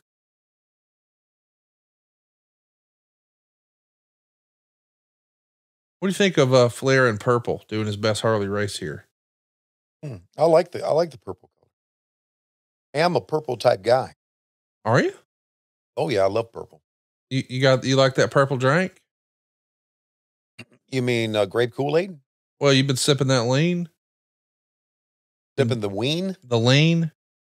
The lean? Yeah, the lean. You on that lean? What's lean? Are you double cupped up? How come you know all the hip terms? Do you still keep the Jolly Ranchers, or do you just let somebody else bring those? I don't like the Jolly Rancher. Where you at on Sprite? Sprite? Yeah. The drink? Yeah. I don't drink Sprite. What about cough syrup? You a big fan of cough syrup? Only if necessary. Okay. But my voice doctor gave me these little soft gels now, prescription soft gels for my cough. I have to take the cough syrup. Hey, tell me about that devil's dick you were sucking on backstage in Huntsville. Can you tell me about that? The devil wasn't there, thank God. No, I'm saying you were walking around with this pipe apparatus hanging out your mouth before you went out and did the show. No, that was a whistle. Okay. Okay. And that whistle I would blow telling wrestlers, fucking up. Go back to your locker room. Got you finished? Good. Shut the fuck up. Things like that. I don't think if you notice or not, I like to have a good time backstage. I did notice that. Yeah. And I've got to have a good time backstage because if not, I'll go insane. Yes. So, and I say that not because I don't like my job, because I love my job, but I say that just because it is quite a task to get television off running. Oh man. It is. It is an incredible task that takes a lot of people, and I'm very much involved in it. So, and by the way, shout out to the AEW production crew. I don't think production and wrestling oftentimes get their just due, but these guys are loading or unloading and then setting up and then loading again this equipment multiple times a week all over the country, climbing up in high places and hanging things and rigging things and boxing things up. And, they don't get camera time. They're not getting discussed, but man, they really keep that train on the track. So shout out to all those guys doing the literal heavy lifting. I think I agree. I'm amazed what they accomplish in the short period of time. Great move by Flair that time to move out of the way. Boy, and Sting hit that top rope hard, boy. Yeah. I think that I've often thought that the young wrestlers or even any wrestler should be made to arrive the same time the crew does. Just hang out the entire time. Just watch them put that together. The whole set and everything, the ring, the lighting grids, backstage, all the wiring and everything was done the day of Greensboro. The day fucking of. Wow. It's what we call a same day load in. And it was done that way, I think, because Trump had a rally in Greensboro Coliseum the day before. Oh, I didn't know that. Yeah, I believe that's what it was. But the Greensboro Coliseum was not available to load in the day of. And sometimes if there's nothing in the venue the day before, we can do the day before, which always makes everybody's life a lot easier. But same day load-ins are tough, man. So yeah, congratulations to all those guys who put in the work. Now, I like this. Flair turns and tells somebody in the crowd to shut up. That's a classic Flair.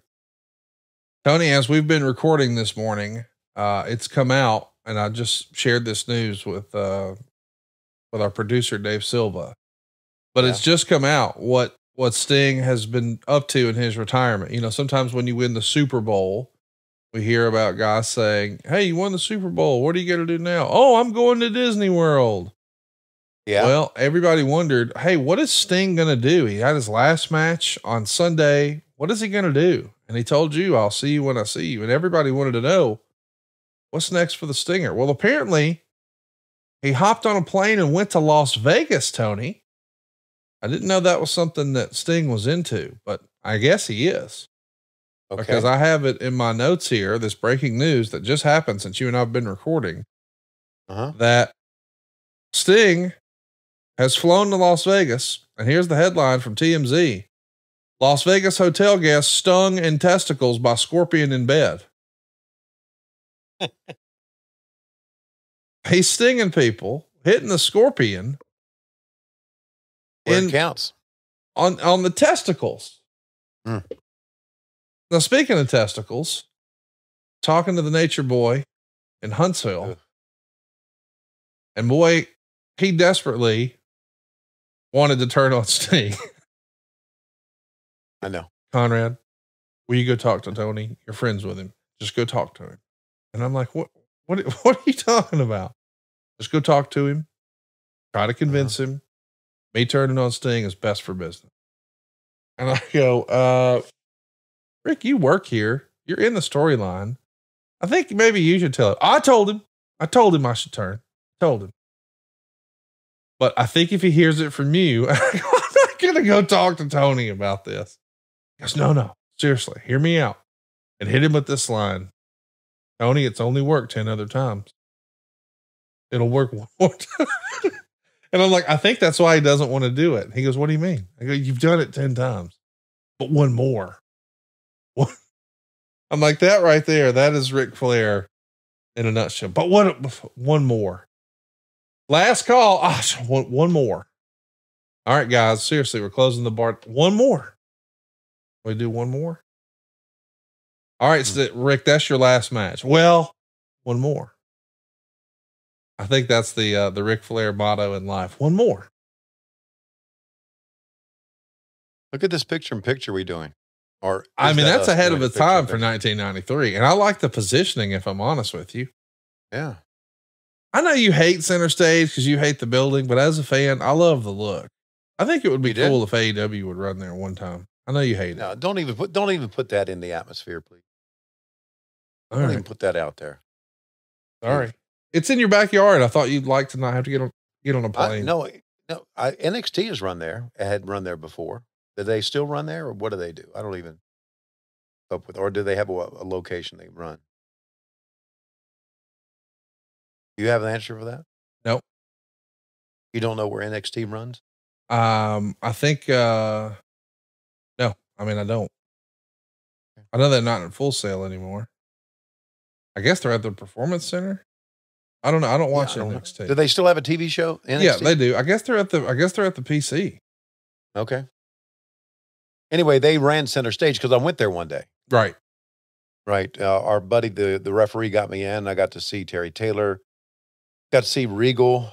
I got to see Billy Kidman to tell Billy that I hate him for Torrie Wilson. I got to see Terry Taylor. I think I mentioned what else I see. I saw a bunch of people I hadn't seen in a long time. And then, of course, left before the matches.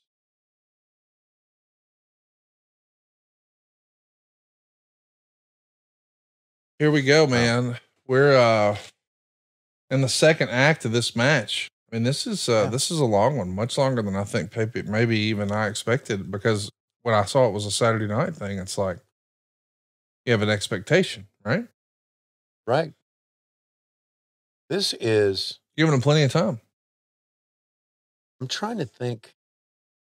Hmm, Was this the Bill Watts era? Yes. Okay. No, Watts was gone. Watts was gone Yeah. because JR's gone. So this is the Right. Ole, Sharon, Sadello, Eric Bischoff era.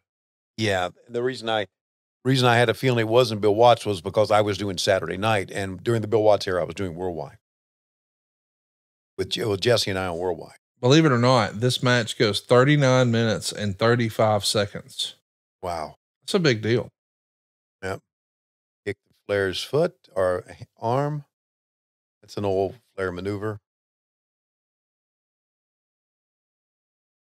I mean, a 40-minute TV match in 1993, that's pretty rare air right there, buddy. You'll notice we always had a lot of kids at center stage. Right? And I always thought that took away from the atmosphere. Let me tell you why. Because the kids were always busy. Right. Their attention span wasn't there. And it just seems like there you see a couple of kids playing in the aisleway. And because the fans were so visible, look at Flair take that bump.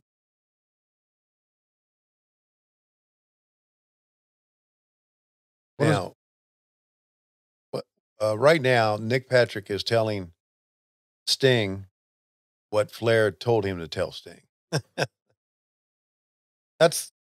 was telling Lois, I was talking to Lois when we were watching the match from '88 about the communication between wrestlers. Right. And how Flair was the master of that, and how that's one of the, I think it's a lost art. And I'm telling you, I think it's a lost art because see, Flair just told Nick to tell Sting, and Nick is telling Sting what's coming up next. I don't know if you notice it. I notice it because I see screeners. Okay. I see screeners of Rampage. Right. Kids don't know how to kayfabe their talk anymore. Right. It's like, why don't you just shout it to everybody, you dumbass? And I talked to him about them sometime. I said, you need to watch your match. You need to see what's going on here because you're not doing a good job of, if you're going to talk, and they all talk to each other, they all call things. If you're going to talk to each other, you need to be able to show how Flair's shaking his head and talking to Sting about what they're doing next. He was a master at it. And of course, the guys he worked with back in the day were masters at it too. So that's how he learned it. I just, sometimes to me, parts of the magic of wrestling are lost. Right. And I guess that's the old curmudgeon, old school Tony Schiavone talking. I don't know. By the way, this was 750 fans here at Center Stage. Tickets were free, and this is a 3-star match according to Dave Meltzer. But goodness gracious, 40 minutes of Flair and Sting, sign me up. Yeah. Look at Sting pop back up. That's good. Yeah, it is. That's Stinger stuff, man. And immediately Flair starts backpedaling. These guys just know each other like the back of their hand. Yeah. I agree with you. That's probably Sting's number 1 rival. Mm-hmm. Later, maybe number 2. The White Castle of Fear. Right? King of the Cable. And blowing up people on the beach. A boat on the beach. A little person. Little person. With a shark fin. Cousin of Dylan. I can't believe he went to work the next day stinging balls in Vegas. Pretty crazy. That's so bad. That's what happened. I didn't do it. People that really don't know you, if they're tuning into this podcast, yeah, they're going to walk away and say, that Conrad Thompson guy, he's really full of shit. Yes. And we're all going, duh. I think that's been well established at this point. Yeah. I like being full of shit. It's fun. I know. It makes this for a good podcast. Makes the day go faster. Yeah. If we weren't full of shit, we'd just be another podcast. Which, by the way, I thought about this the other day that how long we've been doing it now. Forever. But successfully.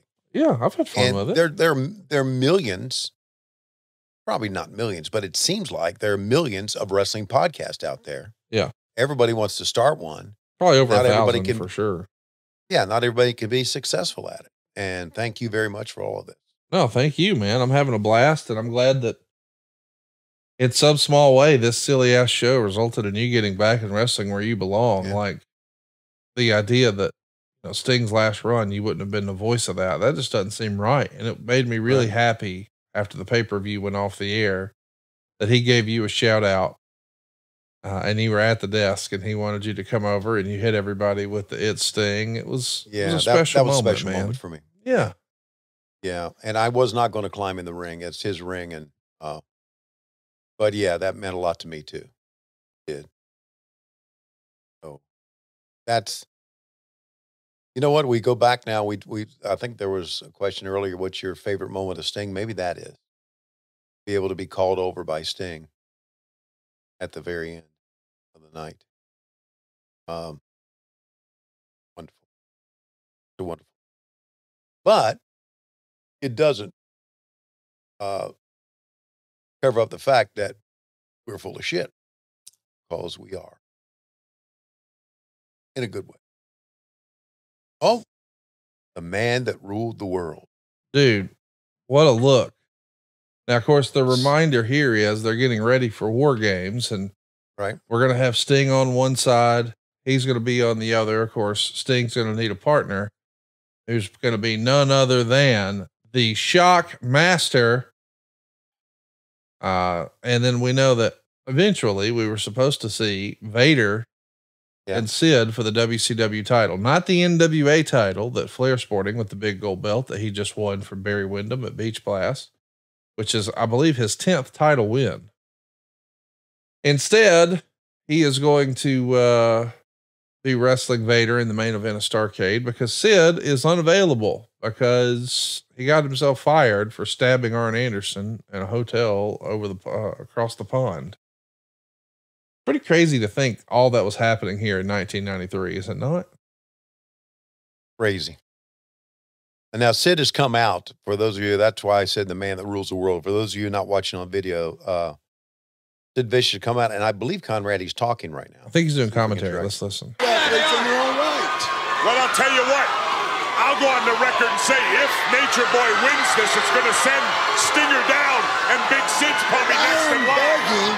I am begging for the winner of this match. All right, well, there's a count. Yeah, Sid has joined you and Jesse on commentary, and those kids, man, they're with Sting. They're hooting and hollering in the background. Yep. They are. That's one of the things I really liked about Sting matches in this era. You could hear the kids screaming. I mean, he's their hero. He's their Hulk Hogan. Sure. Right. And Nick Patrick really getting in there. He's our Hulk Hogan. That's exactly right. Well said. And when I say our, I was talking about the promotions Hulk Hogan. Yes. Ain't going to be another one like him. I'm glad we're getting to celebrate him one last time here on What Happened When.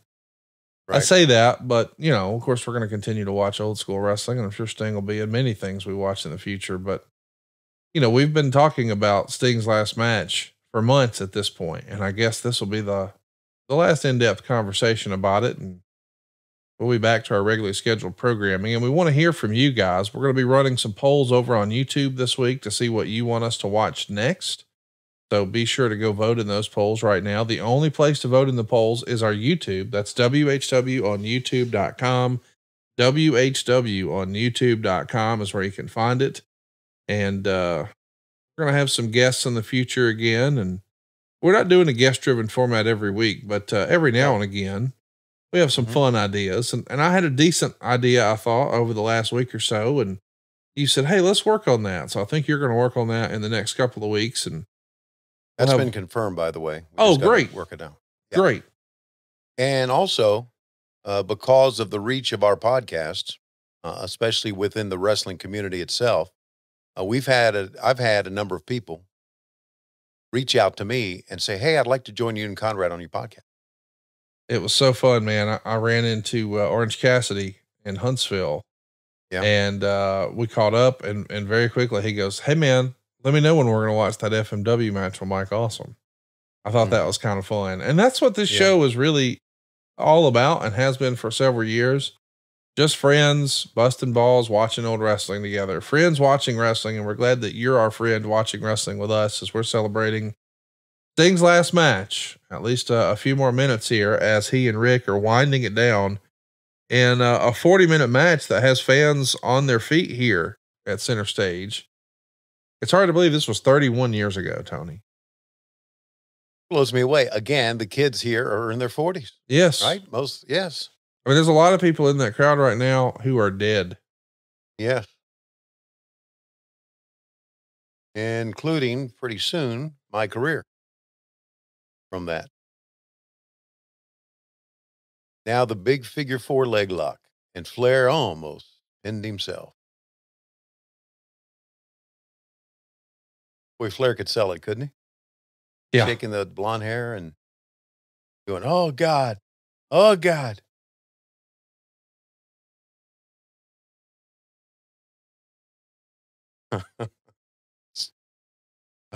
Flair. He's in your family, dude. Oh, by marriage. Come on now. I couldn't imagine he being my father-in-law. Oh God. If Flair was my father-in-law when the phone rang and I saw his name pop up, I'd fucking run.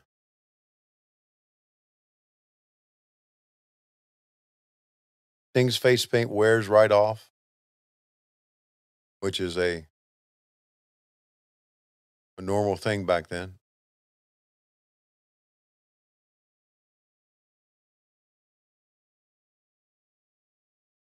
Okay, let me get to the move that Lois has named. Okay. I thought it was freaking classic, and I thought you would love it, and I immediately popped. So you know how they'll drag, they'll go outside. One will be out, one will be in, and they'll drag them to the ring post, right? And they'll spread their legs with the ring post between their legs and pull on it, right? Yep. Okay. Lois said, "Oh, he hit him with the dick remover." Oh gosh.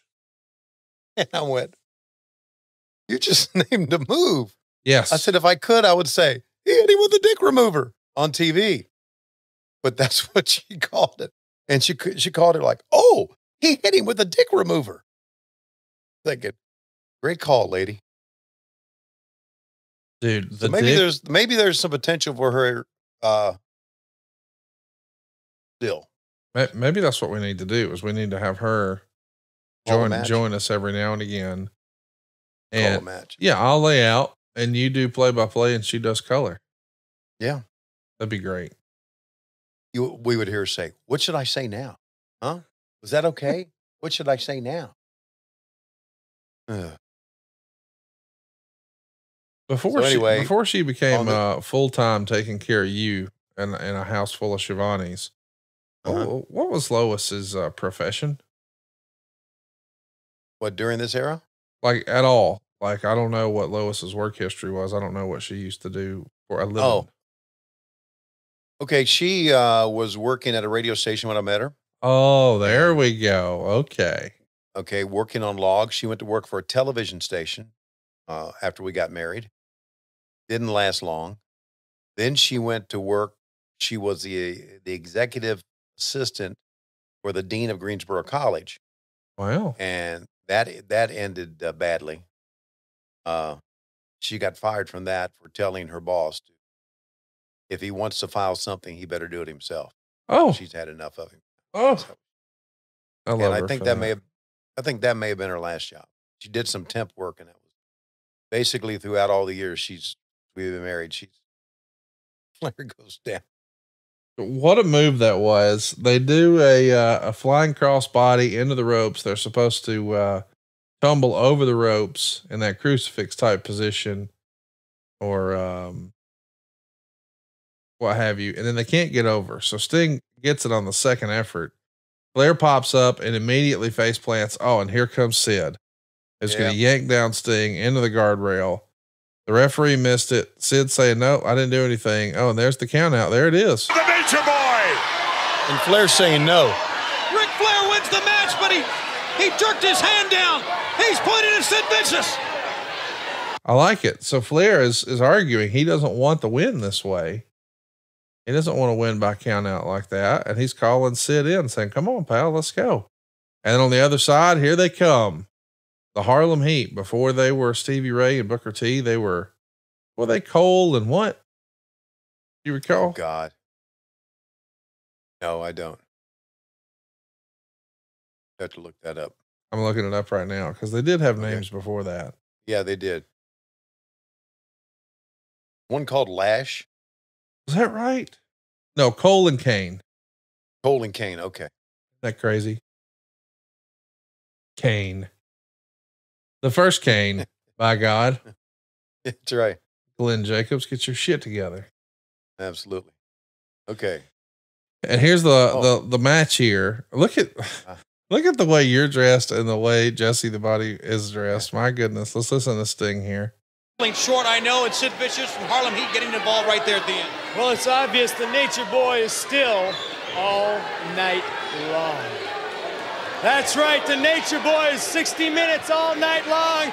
Took the Stinger to the limit one more time. Only thing is, Sid, you took a little piece of my heart. You took a little piece of the gold, and I mean the NWA title that I might have had. Sid Vicious, you bring Harlem Heat, you bring your buddies, I don't care who you bring, because the simple fact of the matter is, Punk! I beat up punks, and you're one of the biggest punks around. You know, if you got the Dallas Cowboys and the Buffalo Bills playing for the Super Bowl, you don't want any punk fans running out in the field in the middle of the game. And you know what? Sting hit it right, Vicious. You and the Harlem Heat are 3 punks. Next week, right here, head up. Woo! All right, the challenge has been made to Sid Vicious and Harlem Heat from Ric Flair and Sting, and what a classic. So there you go. Sting's last match that we're going to be watching here, where we would discuss Sting's last match, I suppose.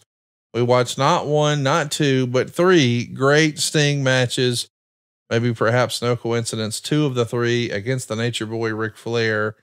What a career, man. And it's coming to an end here. And if you're looking to come to the end of your credit card debt, man, call your friend in the mortgage business, 888-425-0105. Or check me out at savewithconrad.com. You can even slide my emails, conrad@savewithconrad.com. Love to help you save some money, get a lower monthly payment, skip your next 2 house payments. And it all happens at savewithconrad.com. But Tony, right now, it looks like it's about that time. Ladies and gentlemen, it is Dave Silva in the ring, Conrad Thompson on the outside. Conrad has Dave by the legs. He's pulling him towards the ring post, and no, he hit him with a dick remover. Wait a minute. We know that's not right because Dave has no dick. We're desperately out of time. We'll see you next week on What Happened When. We come to you each and every Wednesday on Cumulus Westwood 1, but Mondays we come to you ad-free only on Patreon, patreon.com/WHW Monday. And of course, adfreeshows.com.